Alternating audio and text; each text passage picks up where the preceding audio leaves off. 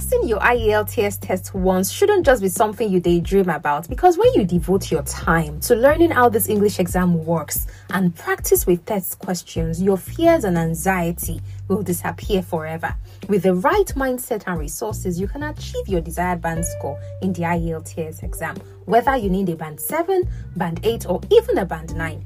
Join me, Adenike Babalola, every Friday for the IELTS weekly specials as we break down the 4 skills in the IELTS test through detailed explanations, easy to follow practice tests, and stories of other test takers I have trained since 2017. Together, we will dust IELTS and you can finally get that job in the UK, that admission in Australia, or become a permanent resident in Canada.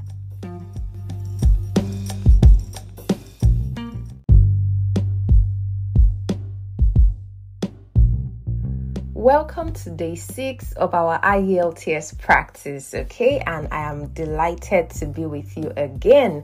So if this is your first time of listening to my podcast, I welcome you wholeheartedly, and I hope that you have a wonderful experience learning with me today. And if you have listened to previous episodes and you want more, you are here for more, it's nice to have you come back. Today we're looking at the IELTS Speaking, and we are focusing on part 2. That part where you have 1 minute to plan what you're going to say and you will speak for 2 minutes. So if you have always been scared of speaking for this long, or you've been scared of this particular aspect of the speaking test, I just want you to, at this point, calm down. Okay, Adenike is saying calm down. And so I invite you to continue this episode with me. We're going to have an actual practice of a part 2 question. So I hope that you would stay till the end and you would learn everything that I know as far as part 2 is concerned. But before we proceed, I want to remind you that there are 6 other episodes that you can listen to. Okay, I had one in December before I started fully in January. That's this, January, this new year, 2024. So I'm just going to go ahead to mention the previous episodes, and I'll tell you what they were about so that you can go back to them if you haven't listened to them yet. Okay, so there's an episode on the listening multiple choice. That's multiple choice questions in the IELTS listening. So you can go back to that episode. You listen to me explain how to answer questions, MCQ questions in the listening part 3. I focused on part 3 actually, where you have 2 speakers. So you can listen to that and of course, become perfect or become a master of multiple choice questions. After that one, you see another one relating to note completion, the part 4 aspect of the listening tests. Okay, that's one part where it looks as if the speaker speaks very fast and says a lot. Of course, it's just one speaker in part 4.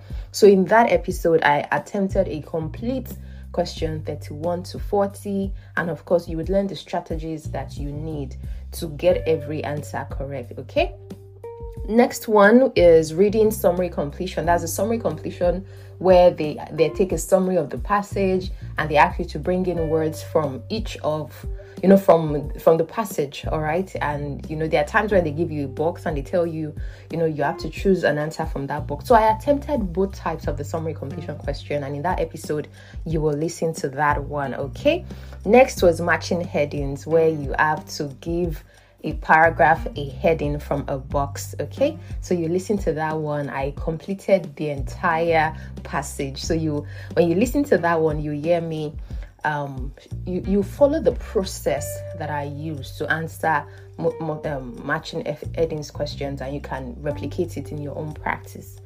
Next, we did a question a question on the opinion essay in writing. Okay, IELTS writing task 2. To what extent do you agree or disagree? This is one question that so many people find complex because they're not really sure what to do. So I attempted the question, I explained what to do, I read an examiner's feedback as well.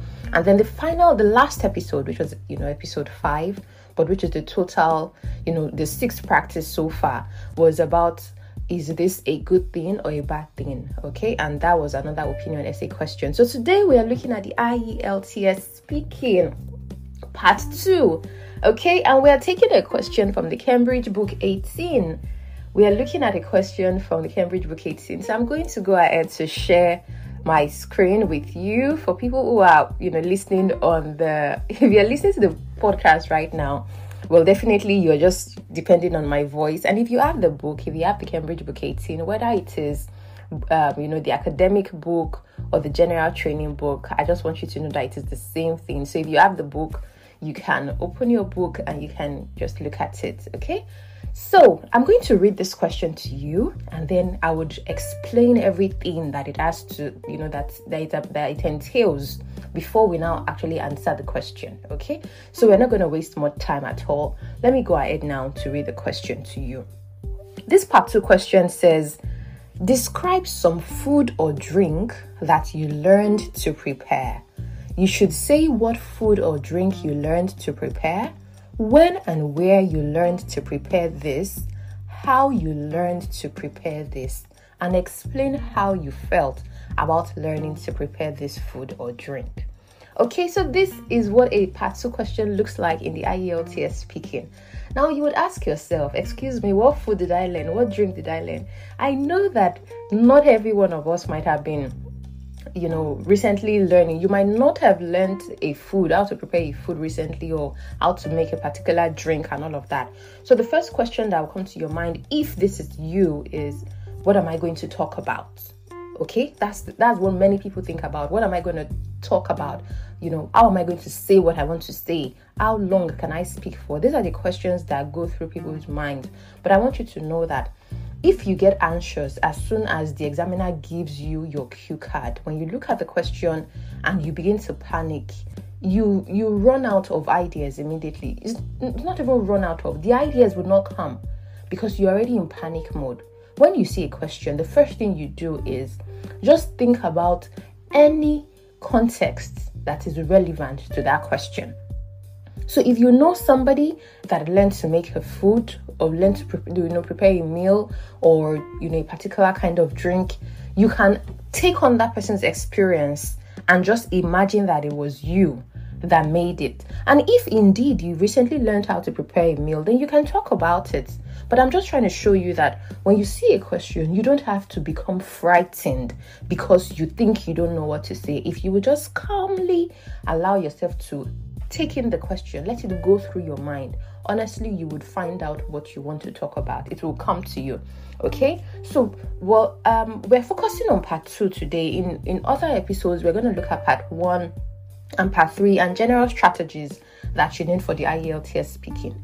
But today we're looking at part 2 because it is the most intensive part of the IELTS Speaking. Not because it, I don't believe it has more marks and all of that. There are 4 criteria used in the speaking test. Okay, the first one is fluency and coherence, and there the examiner checks your ability to speak fluently, to arrange your ideas in a coordinated way, without breaking, without interruption, without hesitation, without repetition and all of those things. Your conversation is smooth. Okay, that's what fluency and coherence has to do with. And then when the next one is pronunciation, they don't expect you to have a British or an American accent, and they don't expect you to sound perfect, but they want you to sound understandable. The core of it is when you speak, can anybody understand you? Can your listener understand you? So even if you have an accent, the point is when you speak English, are you audible? Are you pronouncing your words correctly? And all of that. Okay, then the next one is lexical resource, which has to do with the vocabulary, the words you use, the idioms you use, the expressions you use, collocation, the word pairs, how you pick your words. Are they all appropriate to the topic you're talking about? And finally, you have grammatical range and accuracy. This has to do with the sentences you use, the tenses you use. Are you answering a present question with a present tense? Are you talking about, excuse me, are you talking about a past action with a past tense? Are you talking about the future with future tense and the different types of these tenses, or, and apart from that, they look at the sentence structures. Are you using just one simple sentence pattern all the time, or are you mixing in complex? Now, one thing you need to know is the speaking test is informal. The IELTS speaking test is informal. You are not expected to sound all serious and professional and all of that. In fact, this is the only part of the test that you can say it is it's extremely informal, and not because you're going to be cracking jokes and using colloquial expressions and all of that. No, it's just that part where you are allowed to use things that you would not necessarily use in the IELTS writing. For example, in the IELTS writing, you might not want to say kids. You would want to say children, especially in part 2. But in task 2, but when you come to speaking, you can use kids. My kids are this, or kids are known for playing around and jumping around and all of that. Okay, so that's just one example. So back to our part 2. So when you see the part 2 question, don't imagine that this is the only part where you should be scared of. And of course, you shouldn't be scared of any part, but the focus is this question is easy to understand. This question is easy to answer. And any part of question can be easy to answer if you will just calmly receive the question, think about it, and then speak. Now that I have said that, I want to go ahead to teach you the method that I have been using and that I have been teaching my students to use when they see part 2 questions. Okay, don't go anywhere.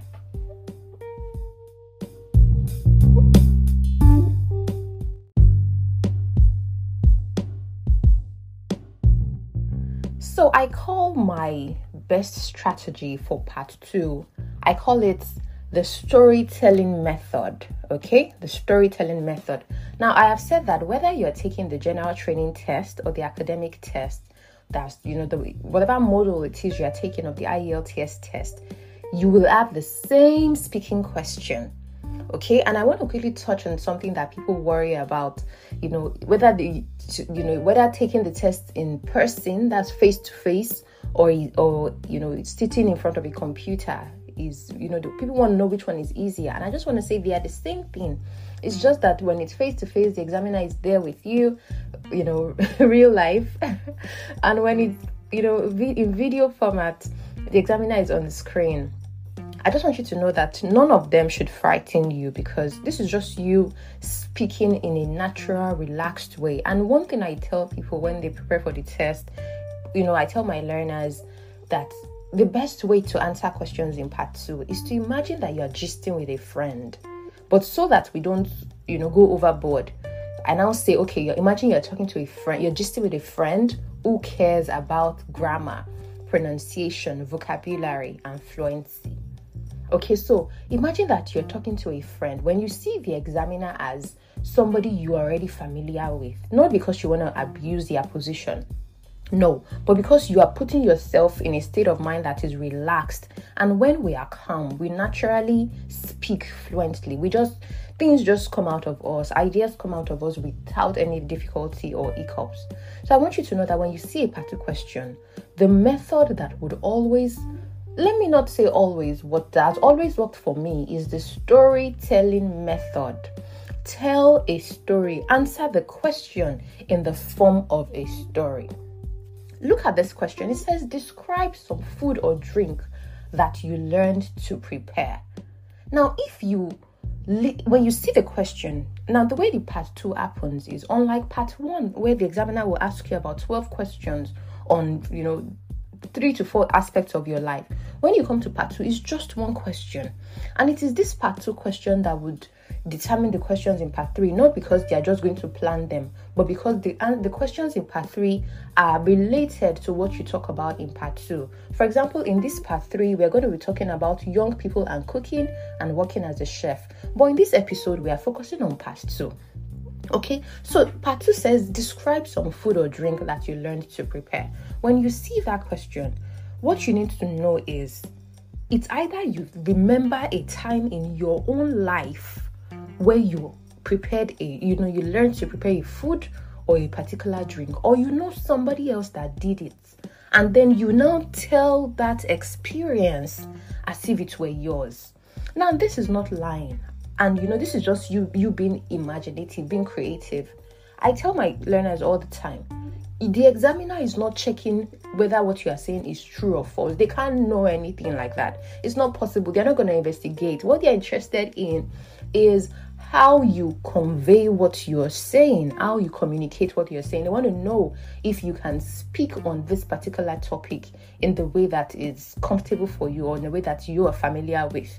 Okay? That said, let me use this illustration that I have always used. I have a bottle of water here with me. Now, the examiners are not so concerned about whether you have water in the bottle or it's Coca-Cola. No. What they care about is the package of the bottle, how presentable it is. So imagine that your responses are this plastic bottle. Okay, so it has the small plastic wrap around it. It's a clear bottle. It has the white cover on it. See your response like a bottle of water. So, of course, the content within it matters in the sense that, what you are bringing out is what you're going to say. What is in your mind is what you're going to say. But they don't really care about the authenticity of it.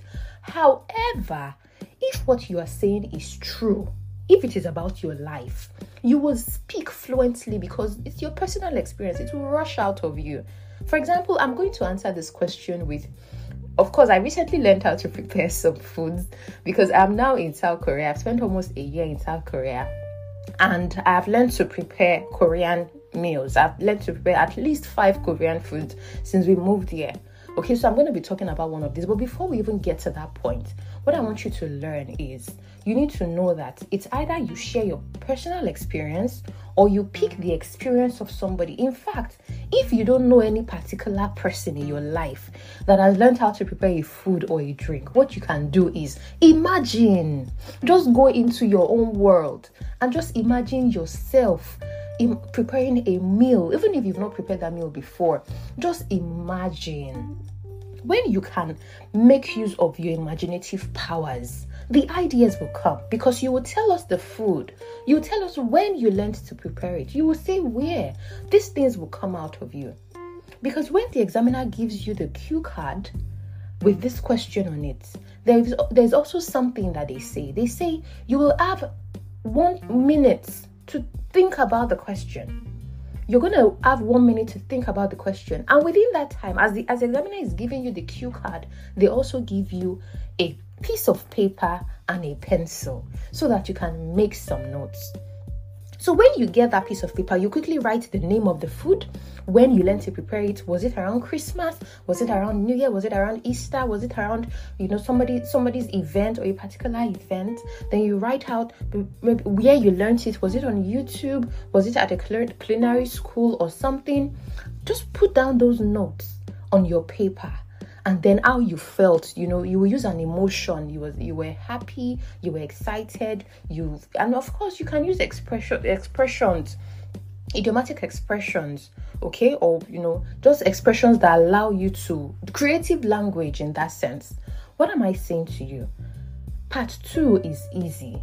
The IELTS speaking part 2 can be very easy to answer if you would just either decide to share your own personal experience, or you will just focus on imagining your response.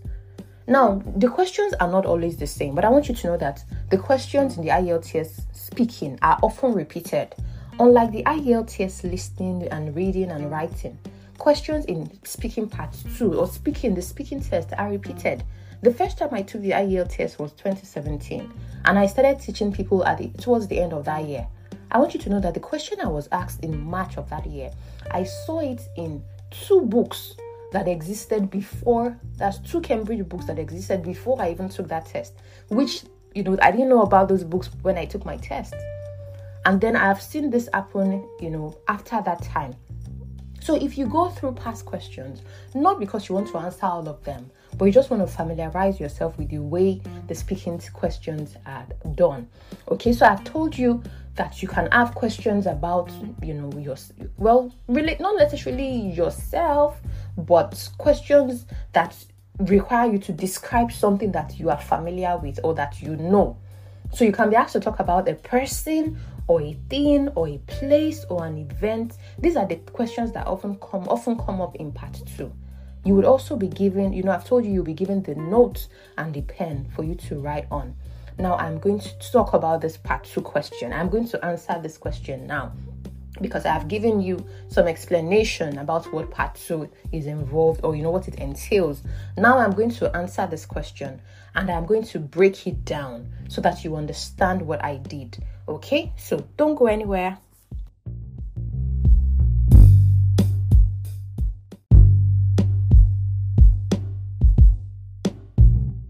Okay, so I'm going to answer this question. Describe some food or drink that you learned to prepare. You should say what food or drink you learned to prepare, when and where you learned to prepare this, how you learned to prepare this, and explain how you felt about learning to prepare this food or drink. So normally I should give myself 1 minute to think about what I'm going to say, but I'm not going to bother about taking my 1 minute. I'm just going to proceed to speak since I'm here sharing this with you. But if you're doing this with the examiner, you're definitely going to have 1 minute to think and make some notes before you now talk for 2 minutes. Okay, let's get to it. I'm going to talk about the time I prepared kimbap, or I learned how to prepare kimbap, which is a popular Korean food. So my family and I moved to South Korea in early 2023, and I realized that because we would not have so much access to food from Nigeria, it was important for me to learn how to prepare the meals that are eaten in this country. So I went on YouTube and I searched for Korean foods, and one channel that came up was Manchi. She's a well-known YouTuber who focuses on sharing Korean meals. I know she resides in the United States, but she has always shared videos about Korean meals. And so I looked through the videos and I found one that was familiar to me, that I recognized, and that was kimbap. So it looks like some rolled rice with veggies. You have this seaweed around it that brings everything together. And so I said, okay, this looks easy to prepare. So I decided to watch the video. I saw that first of all, she prepared some rice and she set it aside. While she was doing that, she chose the veggies she was going to use. She cut some carrots, she seasoned with salt and set it aside. She cut some bell peppers as well. Then there was radish. She also added some egg garnish, and then she used some protein. I think she used pork, but when I prepared mine, I chose chicken. In short, I enjoyed watching her video because it was easy to prepare, and bringing everything together just made me remember fried rice, the way we prepared fried rice back in Nigeria. It's just that this was a different method. So, after I watched the video, I instantly attempted it, and I was so proud of myself because it turned out great.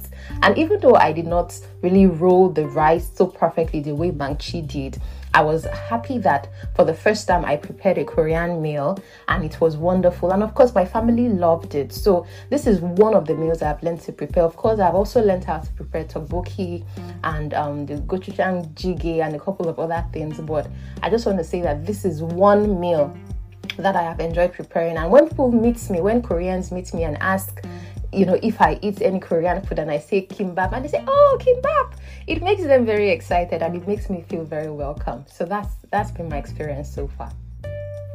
Okay, that was my speaking part 2 attempt. What do you think about it?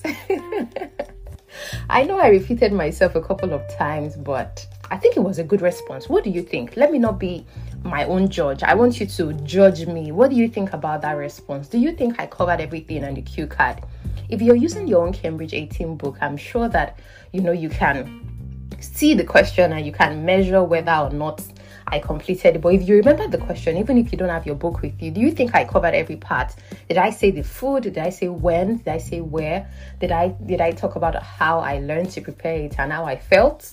I want you to please share your feedback with me. You can join, if you're not already receiving emails from me, you can check the show notes. You'll find the link to join the newsletter. You can also find me on nearly every social media platform as Mother Isn't Murder Podcast. Okay, so you can send me a message on Instagram, on Facebook, on Twitter, which is X, on TikTok as well. You can find me on all of these platforms, even on LinkedIn. Okay, and just let me know what you think about this particular response that I gave.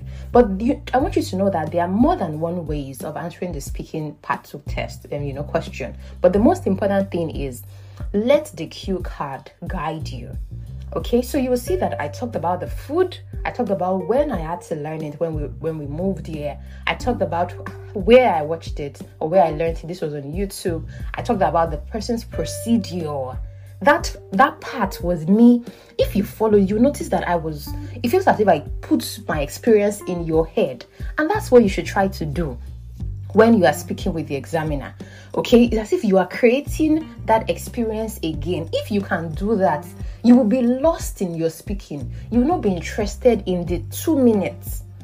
Do you understand what I'm saying? Let me show you something. I turned on the clock, the stopwatch on my phone, so that I would tell you how long I spoke for. Normally, you won't have your watch with you. The examiner would be the one that has access to the time, and they expect you to complete the 2 minutes, okay? So you won't be able to save the time when you are speaking. But of course, if you are still practicing right now, you can use your stopwatch. I stopped at 2 minutes, 29 seconds, okay? The examiner might not allow me to speak for that long. Once they realize I've responded to the question, they will stop. But for me, I just wanted to give my question a good closing, okay? So the examiner might not let you go, this way. But of course, once you've answered the question, you've done a great job. The most important thing is try to cover the 4 parts of the question. So how do you know that you have spoken for 2 minutes? It is about preparing now. I want you to prepare. Start preparing now. Remember that this question has 4 parts. Not like 4 parts per se, but your cue card has 4 ideas. Okay, the first one is what food or drink you learned to prepare. Since you have 2 minutes, just divide that 120 seconds into 4. What do you have? 30 seconds. Imagine that you're going to spend 30 seconds on each aspect of the question.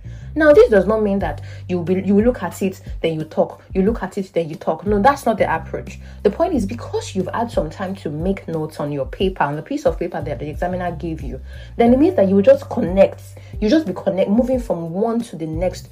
You can look at it to remind yourself of where you are and to be sure that you have covered all, but you don't want to be looking at it and pausing and continuing. You don't want to give that break in between. Okay, so you see that I took my time to combine everything, and I was loving my response. So I wasn't focused on the time. So if the examiner stopped me at exactly 2 minutes, I believe I would have answered. I've answered the question already. Okay, so but you are the best person to know because you listened to me. I can't remember everything that I said, but I just want you to say that. Remember that this question used past tense. Describe some food or drink that you learned to prepare. Okay, so because the question is in past tense, your response will also be in past tense. Okay, where did you watch it in past tense? What food was it in past tense? How you learn to prepare in past tense. But of course, in the process of describing, I said I saw how she cut the carrot, she took this. Those things, you might use some, past progressive and all of that in between. I just want you to know that the most enjoyable way, the way you would really enjoy your part 2 is if you go into that imaginative space where you're just telling a story and that thing is coming to you. Even if you are asked to talk about a museum, you can be asked to talk about different questions. One thing I want you to know is once you can imagine, whether it is your personal experience or the experience of somebody else or the experience of an experience you wish to have but you have not yet had it, just take it and talk about it. Okay, I remember a question that I know that I always had a problem with, and that problem had to do with I can't recall right now. I think a museum, visiting a museum and everything. And I think at the time I had not yet maybe visited the museum I knew about. So, I didn't have the expressions to use, I didn't have the words to use and everything. But after visiting one, I had a better understanding of a museum and everything. So I'm not saying you should go and visit all the places or you should go and try all the foods out there. You don't necessarily have to do that. The questions in part 2 won't be technical. They won't be, they won't be specialized questions that are only perfect for some people. But I just want to say that as much as possible, expose yourself to different kinds of questions in the speaking part 2. Go through past questions, go through books. I want you to give yourself, make your mind rich as far as part 2 speaking is concerned. For example, what I do for my learners, people who sign up for my paid training, is when they sign up, when they enroll with me, I give them access to my Google Drive. There's this Google Drive link that they get that allows them to listen to 10 speaking test questions that I attempted from books, I think from books 11 and 15 or 11, 12, 15, thereabout. So they get to listen to different questions. All right. And, this is another practice. If you're listening to this one, it means that this is another one. And you can even go on my YouTube channel. I have some practice tests that I attempted on YouTube. Okay. So my name on YouTube is Adenike Babalola. Adenike Babalola. When you listen to those ones as well, you would see that speaking is simple. It's just about you being relaxed, you being calm and saying, see, this question, I can do it. I can answer this question. Okay, so I hope that this practice has helped you. Remember that, they call it anecdote. Telling a story and drawing out a lesson from it will help you to answer your question. This is how you expand. This is how you extend your responses. And, it even applies in part 1 and part 3 as well. You can give a response and then you can build it up with maybe an example or a reason or, just something. So I want you to know that the speaking part 2 is simple. Somebody reached out to me in late 2023, one of my students, but she had not been in touch for a while. So I believe she had been busy with some things and all. And so she reached out to me and said, Ma, I was told that my examiner would be a foreigner and I'm just very afraid and everything. I said, well, as far as I know, maybe 8 or 9 out of 10 examiners, well, back in Nigeria, I know they'll be Nigerians. Okay, so they are trained British Council examiners. Maybe just one or two people that would be from another location. I remember that when I took the test in 2017, the woman looked like a Ghanaian. I'm not sure, but she looked like a Ghanaian. And the person who tested me in 2021 was a Yoruba woman like me. I remember her name, Omobola. I'm not going to say the full name. Okay, so what I'm just trying to say is, irrespective of who your examiner is, I want you to know that your questions will be easy, they'll be straightforward, and you will do very well once you know the strategies that you need. So I don't want you to panic. I want you to calm down. This woman that I spoke with, we had a speaking session, and she went on to add a band 8 in speaking. This is one of my paid learners. In fact, somebody reached out to me last week. Somebody else referred her to me, and she's not a paid. She didn't pay for my training and everything. She just said she has a speaking test, I think tomorrow, maybe the day after, and she's afraid of it and everything. And I said, okay, I will send you the link to my samples in the Google Drive, the 10 of them. Listen to them and do well. I was happy when she reached out to me yesterday to say, thank you, Ma, I have done my test and I'm awaiting my results. I was glad to hear that because speaking, it shouldn't be a problem, it shouldn't be difficult once you have listened to sample questions. In fact, there's somebody on YouTube that I recommend, there's Keith O'Hare. I hope I pronounced his name right. He's a very nice man. He teaches well. It's clear, it's straightforward. I think it's called IELTS Speaking Success or something like that. So if you check him out on YouTube, his videos will really help you. Okay, but this is just me providing you with as many resources as possible. I know that if you sign up for your training with the British Council, they have webinars that you can attend where you can learn a lot of things. So once you pay for your test, you might not even need, if you pay for your test right up, you might not need to, pay for somebody to train you. You just go with the IELTS Ready Premium that they have. You go through their lessons, you do the mock test, you can do a speaking mock test, and, it will help you. I'm not sure if you get feedback. I can't remember right now. But this is me just saying that you don't have to be afraid of the speaking test. It's just a human being like you. And they're just questions. They're questions that will be, things that you can easily talk about. And if you don't have personal experiences, you can talk about people's experiences. So I want you to, if you are afraid of the speaking test, I want you to just place your arms on your chest and say, I can do it. I am calm. I'm going to speak well. I'm going to have a wonderful experience at my speaking test. And remember that the entire speaking test is not more than 14 minutes. Everything lasts 11 to 14 minutes. Okay, so this is everything about today, but don't go anywhere. I have more information that I want to share with you, okay?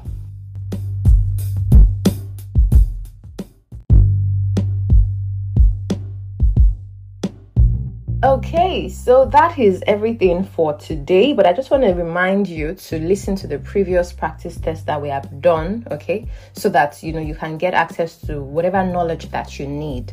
All right, and then I've talked about you visiting my YouTube channel to listen to more practice tests, so that will also help you. Don't forget that you can follow me on all the social media platforms that you have out there. I am where you are. You can find me where you are, okay? So whether it's Instagram, Facebook, LinkedIn, X, what other one do you have there? TikTok, I am where you are, okay? So you can find Mother Isn't Murder podcast, and we can do this IELTS journey together, so that whether you're going to study in Canada or Australia or in the US, or you want to work in the UK, you want to become a permanent resident in Canada, whatever it is, that dream just has to happen.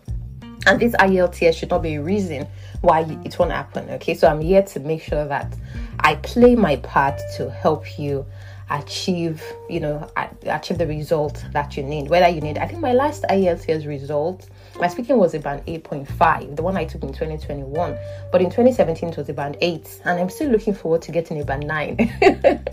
It's not impossible. One of my students, I think 2 of my students, as far as I remember, had about 9 in speaking, so it's very possible. It's not impossible. It's not just something out there. It is doable. Okay, so you remember that you can join the newsletter, so you can receive emails from me to get updates about new episodes and whatever else I have or that I'll be sharing as far as IELTS is concerned. In the next episode, we are looking at map labeling in the IELTS listening. This is another one.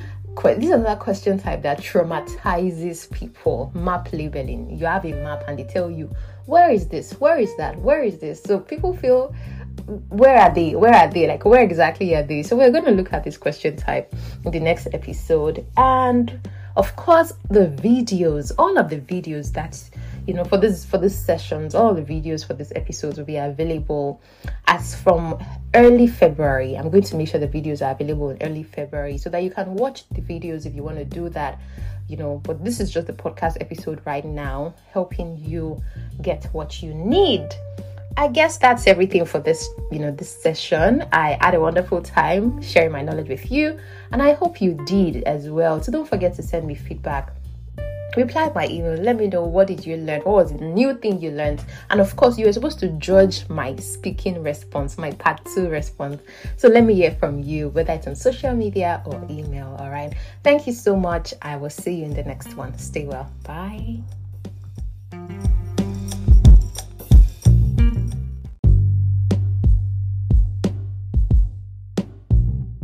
So what did you learn from today's episode? What is that new thing you are taking away from this session? Remember that getting your dream IELTS result boils down to how you prepare and what resources you prepare with.